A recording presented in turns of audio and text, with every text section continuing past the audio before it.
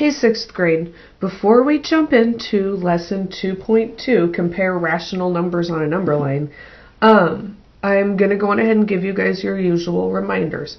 I pinky promise that at some point I will stop reminding you as frequently, about what you need to be prepared for class. I just still want to make sure everyone is in a solid routine because I know that this school year is just a lot. So for now, go on ahead and click on pause so you can make sure you have your math binder and a pencil. You'll turn to the next blank page in your notes so you're ready to go. Also, while you're watching the video, remember to press pause and rewind anytime you need to catch up in your notes. You can watch the videos as many times as you need to and nobody will ever know. So for today's lesson, our lesson title is 2.2, Compare Rational Numbers on a Number Line. And you need to make sure you get your learning objective in your notes. And our learning objective is, I will compare rational numbers using a number line. I will compare rational numbers using a number line. Now, for some of y'all, the best part of this lesson is that it actually has no vocabulary words. So it's time to move on to the textbook pages that you have in your math binder. Flip to page 37, and when we get done with the lesson, you must remember to go log on to HMH so you can complete Check Your Understanding, Compare Rational Numbers on a Number Line. Guys, make sure that you are watching this video first. Which, if you've gotten this far, you're watching the video first. But make sure you get this done before you do Check Understanding, because it's going to be pretty easy to see who hasn't watched the video and who has when I see the grades on those. So make sure you're doing the video first. Okay, so here we have page 37 from our textbook, Compare Rational Numbers on a Number Line. And for our learning goal, it says, I can compare positive and negative rational numbers using a number line. Step it out. You can compare fractions by graphing them on a number line. And number 1 here says, Mrs. Smith and Mrs. Jones each have 30 students in their class. If Mrs. Smith corrected 3/4 of last week's math assignments and Mr. Jones corrected 5/8 of last week's science assignments, which teacher corrected the greater portion of the assignments? Question A is asking, what marks on a number line would you need to graph 3/4 and 5/8? I would like you guys to think about that for a second and pause the video and write your answer in the blank. What marks on a number line would you need to graph these two fractions?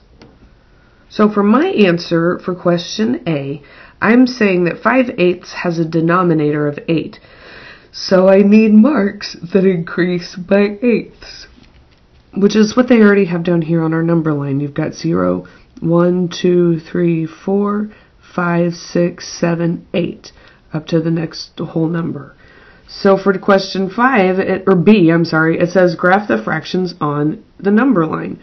So if I needed to graph 5/8 3/4 for Mrs. Smith, so that would be, 3/4 is also equal to how many 8s? 8 divided by 4 equals 2. 2 times 3 is 6. So that means I need to count over 1, 2, 3, 4, 5, 6 8s. I'm going to put an S above that for Mrs. Smith. And then Mr. Jones corrected 5/8. And since we already have our number line divided by 8ths, I don't need to I don't need to convert that to the same denominator, common denominator. So 1, 2, 3, 4, 5. There's 5/8 for Jones. Note the locations of the numbers.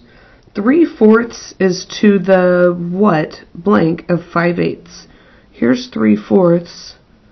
5/8 is next to it. So 3/4 is to the right of 5/8 on the number line. So 3/4 is greater than 5/8. Oh, or I guess I could have written the words in the blank, huh? Greater than. Write an inequality statement for question D. 3/4 is greater than 5/8. So Mrs. Smith corrected less than or more than Mr. Jones. And way to go, Mrs. Smith, because you corrected more than Mr. Jones. Now question E, I want you to answer that on your own. Use the number line to help you write an inequality comparing -5/8 and -3/4. Inequality is when you do the greater than or less than, and you need to write your own equality in the blanks. On the next page, when we turn it over to page 38, it says you can also compare decimals using a number line. Question 2. The record low temperatures for 5 cities are Ashton at -0.6 degrees Fahrenheit, Bars at -1.7 degrees Fahrenheit, Carl at 0.7 degree Fahrenheit, Davison at 0.4 degree Fahrenheit, and Edgeville at -1.5 degrees Fahrenheit. Graph the temperatures on the number line and label each with the first letter of the city's name. So you need to pause the video and put all 5 of these different temperatures on the number line, and you need to label it with the first letter of the city's name. So pause the video to take care of that. Okay, so I went on ahead and I put the record low temperatures on my number line, and like the instructions said, I labeled each temperature with, oops, I messed up though, with the first letter of the city's name. So note the locations for the numbers of Bars and Edgeville. So there's the B for Bars and the E's for Edgeville. -1.7 is to the left or right of -1.5. Well, -1.7 is to the left of -1.5. So Bars' low temperature is colder or warmer than the low temperature for Edgeville. Well, I know that the farther to the left we go past 0, that the temperatures will get colder. And since Bars is just 2 notches to the left from Edgeville, I know that Bars' low temperature is just a little bit colder than the low temperature for Edgeville. So then it says, complete the inequality in 2 different ways.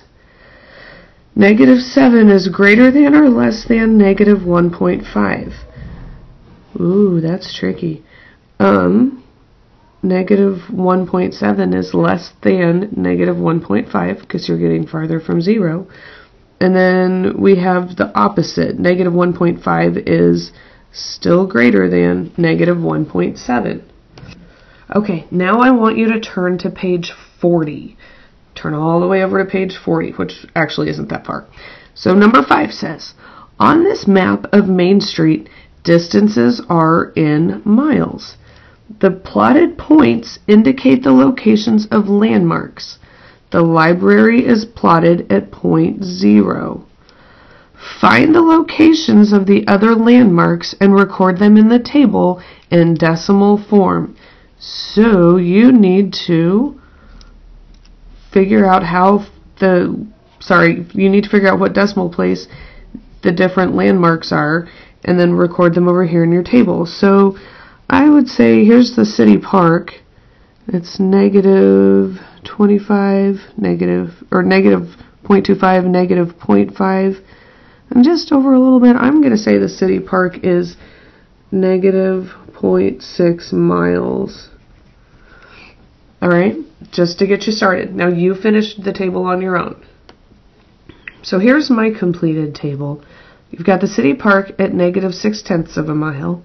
The courthouse is at -1.5 or -1.5 miles. The bookstore, though, is to the right of the decimal, to the right of 0, so that means it's going to be positive.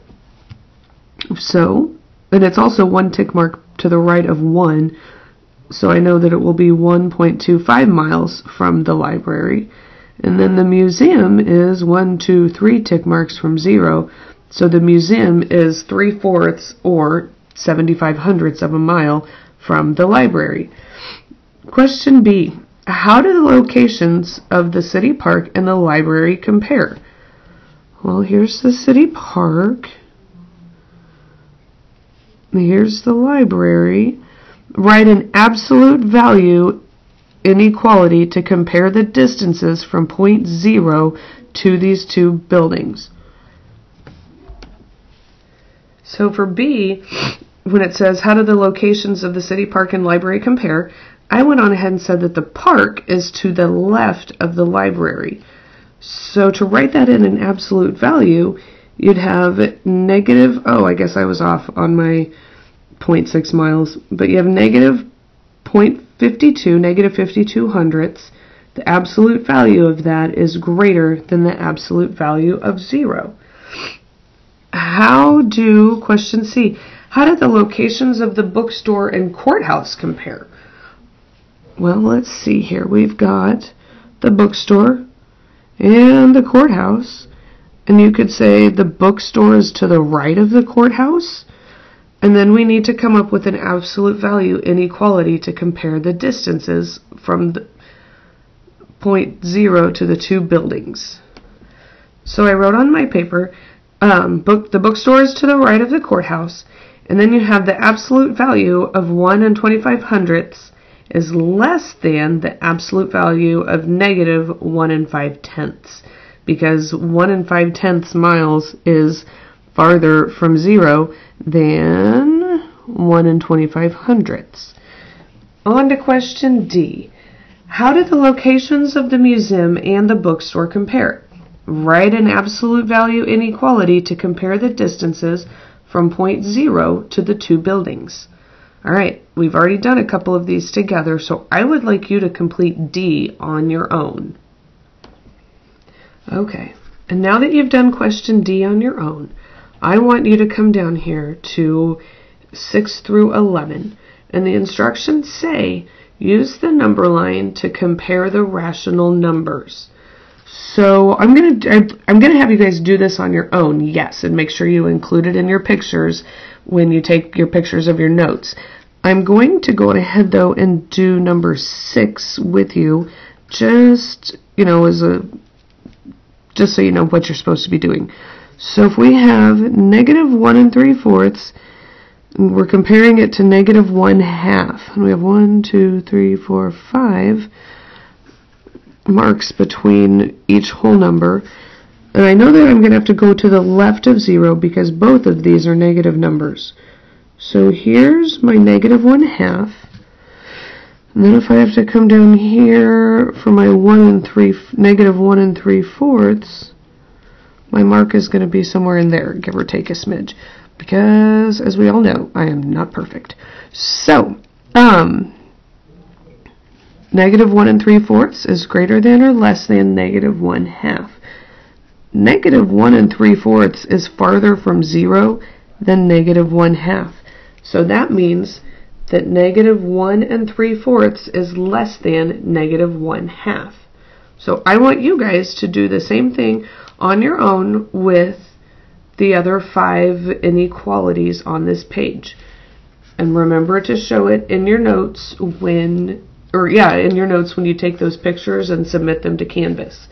Also, I'm going to remind you one more time to make sure that you complete Check Your Understanding as soon as you're done with this. That way the material is fresh in your mind and you'll be able to do your best on it. Alright, I'll see you all later.